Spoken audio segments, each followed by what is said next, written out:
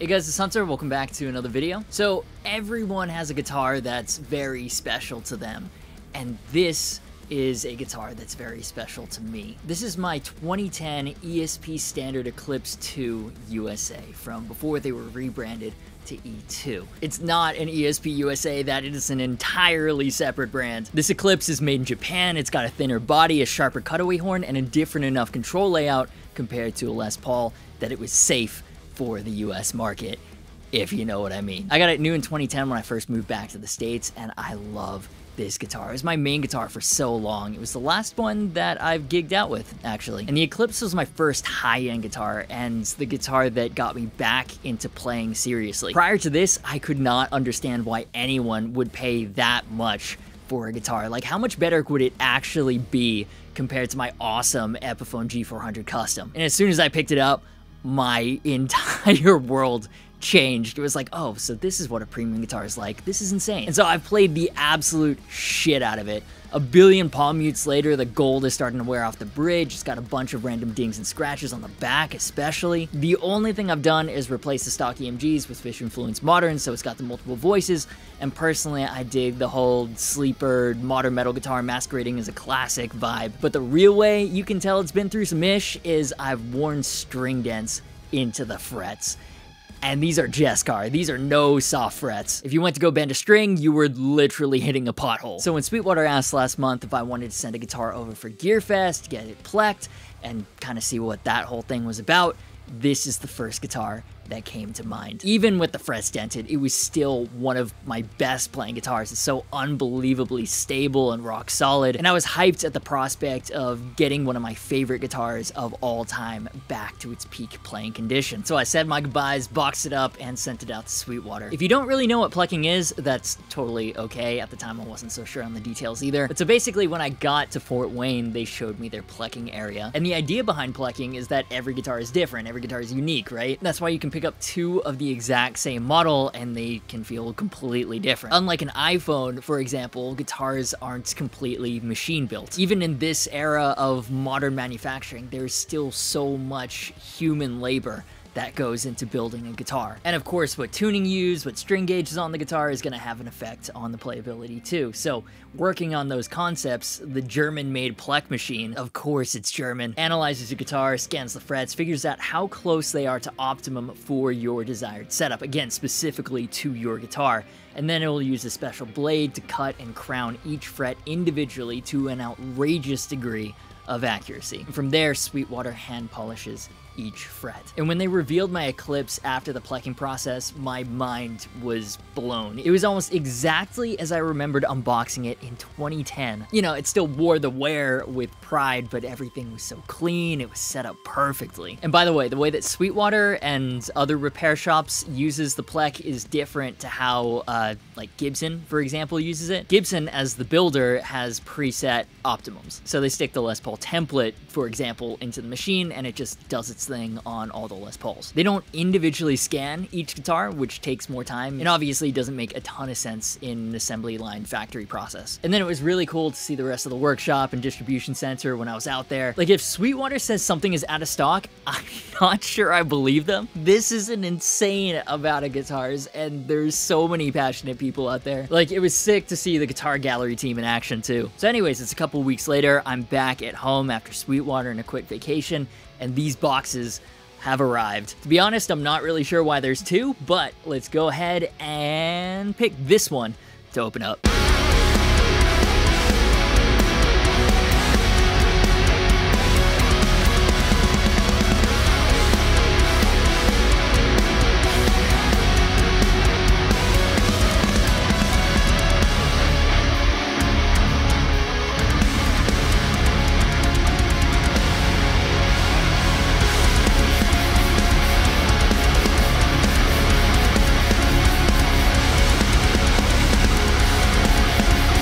It's back. It's beautiful. I missed this guitar. Look at those frets too. That is immaculate. Oh, they also raised the bridge as well. That's important. Better string angle, and also tunamatics under too much stress. They've been known to cave in over time. Don't we all? So you actually want to raise your tailpiece to reduce the tension. Here's the report. You can see it gets down to 0.0 1/64 of an inch. That's an insane degree of accuracy. And look at that, they changed the neck relief by 0.001 inches on the base side. One, it's ridiculous that it's that detailed, and two, that just goes to show how fucking solid ESP guitars are. Okay, so what did they do? In addition to the fretwork, replaced neck volume pot, cleaned all the controls, installed a battery clip in the control cavity.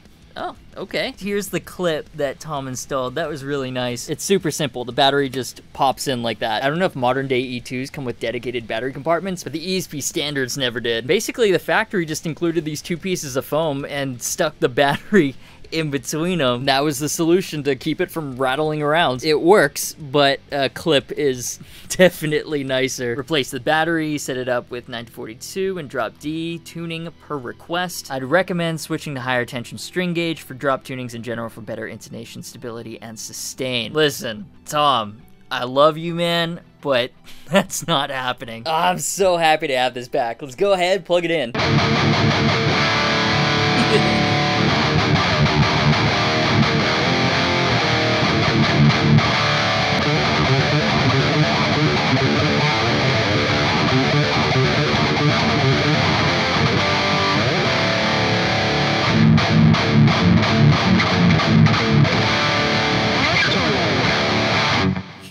Oh, it's so good. So right now I'm running this through the Engel Savage just because, well, I don't really know, I just like the tones. I was a bit concerned because part of the reason that I fell in love with ESP guitars is because they have absolutely mammoth-sized frets. And since I'd worn the frets down, I wasn't sure if that was the better option to plec or to just do a straight refret. And you can definitely tell there is a difference between this and a new E2 if you were to just pluck one off the factory line.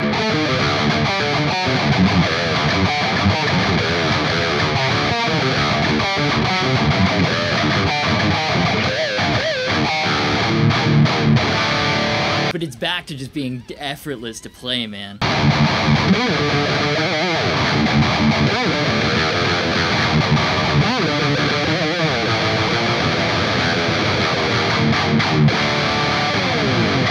It's pretty funny. When I got this, I was kind of amazed at how much easier it was to play my favorite Lamb of God riffs on this as opposed to like on my Epiphone.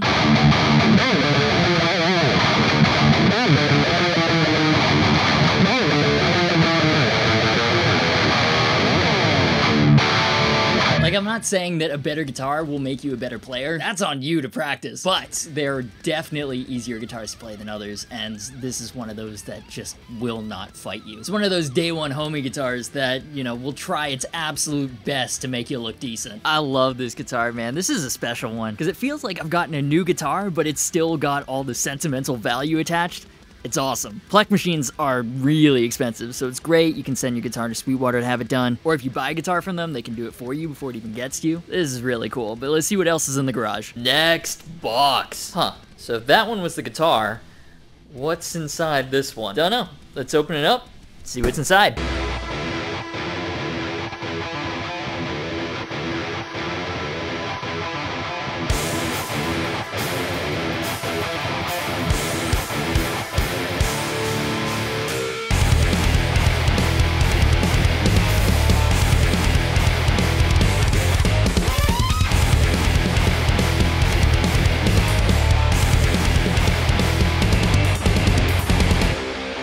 Oh, okay, so here's the original case. You can see they really haven't changed too much since 2010. Obviously, this one is a lot more scuffed up. Or like here.